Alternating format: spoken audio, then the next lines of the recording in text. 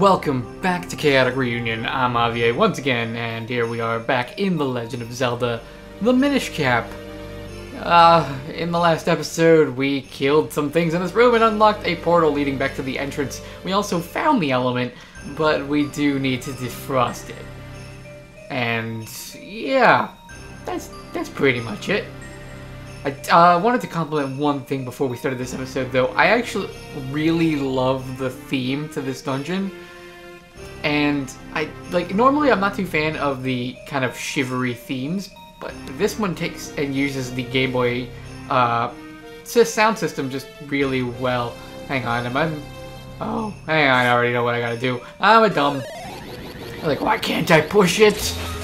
But I need Miis. So many more Miis. Okay, so that will completely melt it, or it will only enable us to kind of only melt half of it. With that in mind, however, we now have a route going in another direction. Of course, sunlight! Once we get some sunlight in to melt the ice, that element will be as good as ours. And still he forgets to mention that there's a giant... Ow! Ow! That hurt. That he forgets to mention that there's just a giant Octorok right here waiting for his chance to shine. Aslo, you gotta mention those details, buddy. It's important. It's important for my life. And yours. Do I want to open this? It probably contains either Kinstone or rupees. It's a Kinstone! Yes! I need those. I need those for my pseudo if I'm still planning to do 100%, which probably, though it won't be as guided as I intended. Mostly because... No! Mostly because we just don't have those notes. And I don't exactly remember the way I was gonna do this. And Kinstone! So, if I do 100%, which probably will, it's a Zelda game, it'll be... Maybe near the end I'll do a montage thing where we just do a bunch of stuff without dungeons. It won't be a problem. As I'm trying to distract myself from the fact that there are ice... Oh my god, there's jars over there. Oh no. You don't put jars over there without something of a reward. If it's just hearts, like a rupee, I'll be really upset. No, it's a distraction. It's a distraction, that's all it is. And besides, what am I doing? I can just do this to see. Yeah, it's just a rupee. And there is a Kinstone there. Alright. So we're gonna fly down there. And the boomerang should bring that to me. I know it's meant for rupees and things like that, and Kinstones are among the same line as to rupees. Alright. Bring it to me! I got the Kinstone! So that's not only a distraction, but at least it rewarded my distraction. Okay. This looks friendly. So we need sunlight, clearly. And the sunlight that's over there. Alright. I'm not gonna pretend like I already know the solution. These stairs will likely trap me. I guess it really doesn't matter what does what. So this will close the one above us, to which point we can then turn it back on. And we should be able to just do this. Start the sunlight above us, and go downstairs and put the other one up, and you get the drill. Hooray! Simple puzzles. That's one of the reasons that I prefer and have always stuck to the 3D ones in the Zelda franchise, because the puzzles are always much more intricate in a 3D environment, because there's just so many more layers to go about. And I'm not going to pretend that's the only reason. I've mentioned this before. Dang it. That the reason I stuck away from Minish Cap and the 2D ones, at least the handheld 2D ones, was because I just couldn't see them. Playing on a tiny screen when you have bad vision is hard, and putting it up to my face caused many, many headaches. So I just didn't. Look, most I played was A Link to the Past on the original Game Boy Advance. On the Game Boy, yeah. with the Four Swords pack. I did that with some weird modifications because the screen was so dimly lit. It didn't give as much of a headache as the ones that are lit. This looks dangerous. Boomerang, go fight it for me. Go do the battles. I don't need to go in. I'm gonna go in. Oh, you're kidding me. I already know what's gonna happen here. Alright, we want the Gust Jar.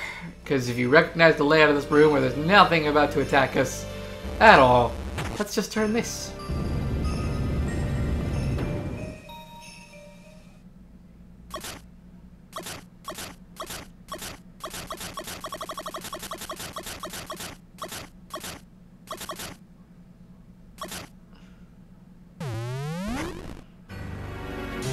And it's a boss fight. Ow.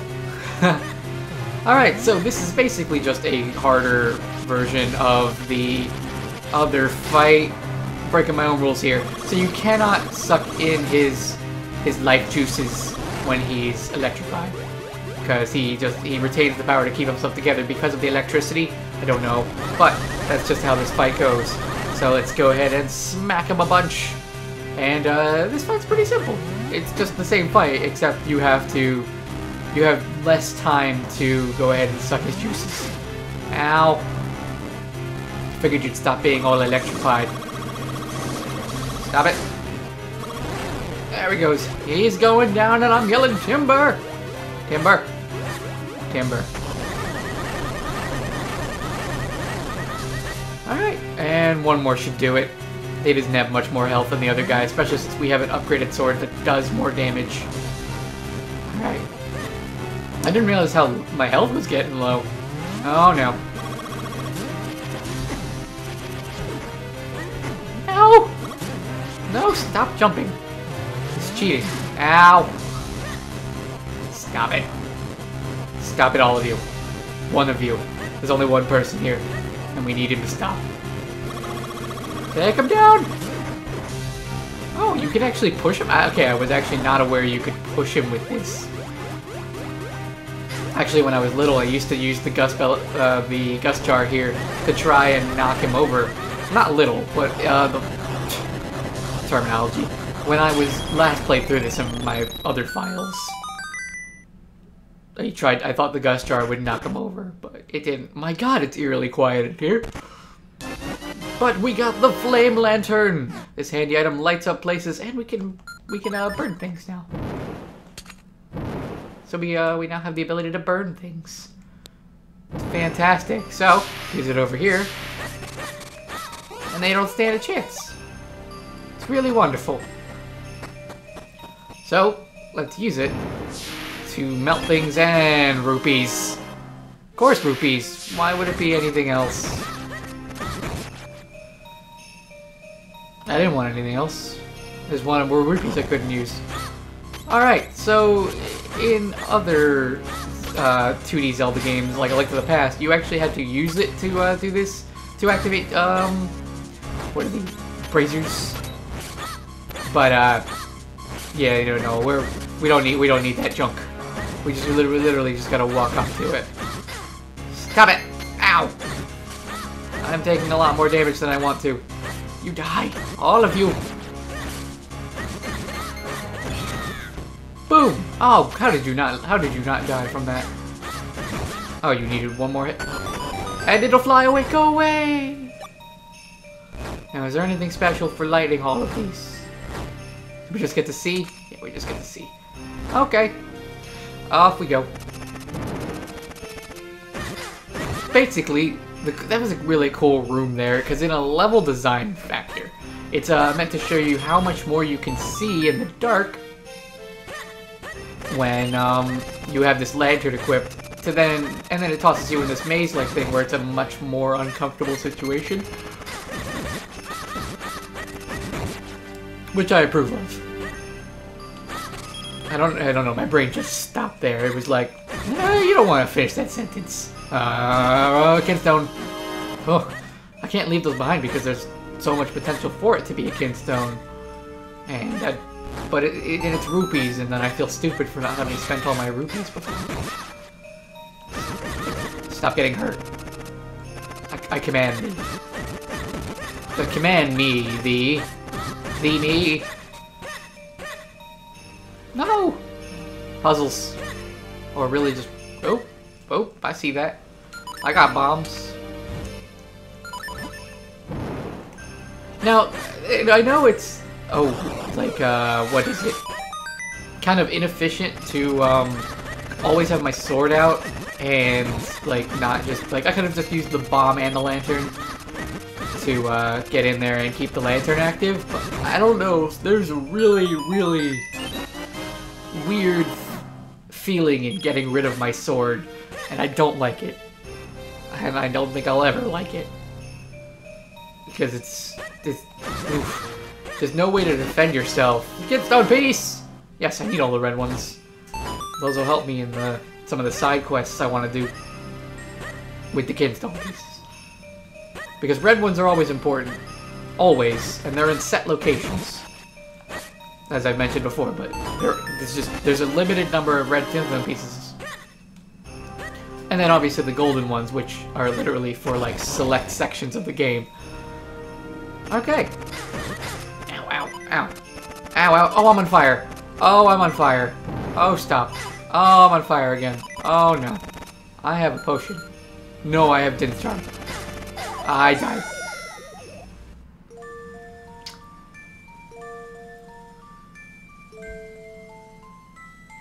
I'm simulating being dead. Yes, we're gonna save because we wing it. Okay. Well, Temple of Chocolates holds the last of the elements like the Minish Elder says. Let's brace ourselves and do this. Are you ready, Link? What? What's that face for? You don't want to brace yourself? Alright, fine. No bracing. Let's just go. Huh. I've never actually seen that line before.